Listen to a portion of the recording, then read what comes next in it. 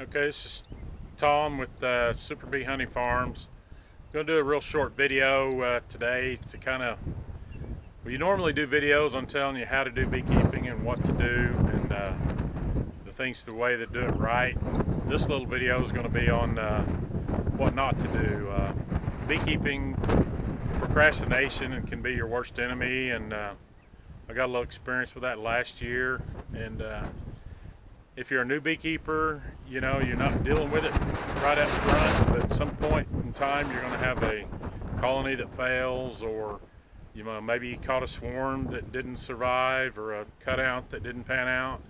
You're going to have dead ounts that if you don't get to them in a timely fashion, we're going to show you what can happen with that.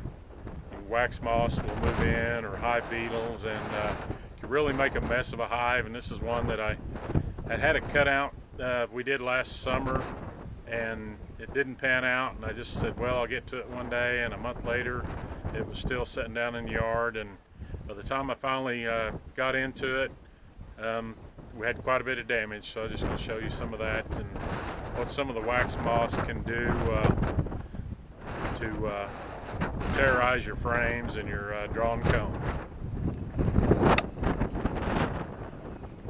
Okay, this is a 5-frame nuke that we had a small cutout that we did in it, and you can kind of see on top, on the top bars, all the black kind of a web stuff. The black, I think, is actually feces from the wax moth that when they crawl around in there, they have to go to the bathroom.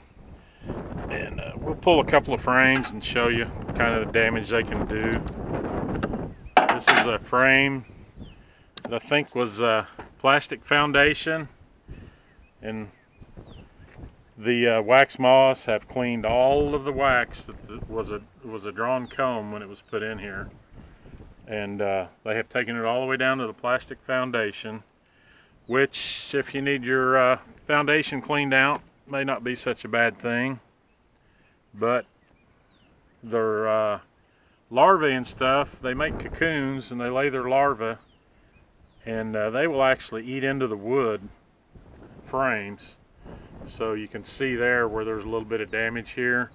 I've seen it sometimes on the bottom bars where it will actually almost eat all the way through the bottom bar where you have cocoons on both sides. And this frame's not too bad because it doesn't have a whole bunch of cocoons on it, but if that would have been wax foundation, there would have probably been a lot more. So that's one frame that is ready for reuse. We clean it up a little bit. Let's pull this next one out. Actually, I don't know if you can see it or not, but there's a little bit of comb left on this side, but you can see straight through it where they've just taken out all the center.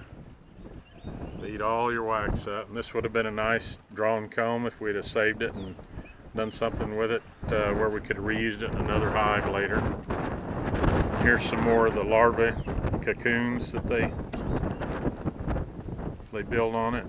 If you catch it before it gets too bad, it doesn't do too much damage, but just something that you want to try to stay on top of and not let it get quite so bad, and you won't lose your frames, and be a little easier to reuse them.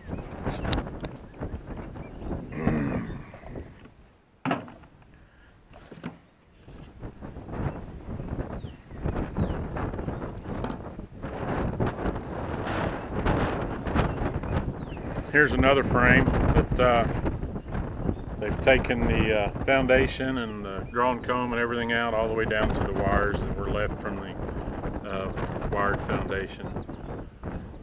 So these frames can be cleaned up and reused, but it'd been a lot better if we could have just reused the comb and saved the bees that much work. And to show you the nitty-gritty, this hive has a bunch of mold and just a bunch of scum in the bottom that'll have to be cleaned out before I can reuse it. They'll actually build the cocoons onto the side walls, and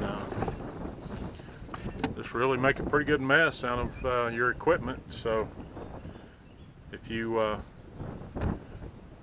stay on top of things, and when you have a dead out, pull your equipment and get your frames out, freeze them, bag them, do whatever you need to do to save your drawn comb and protect your equipment a little better. Don't do what I do, do what I say. We're under a tornado warning right now, and I get the feeling the spot they're watching is over here. I'm not seeing anything right offhand.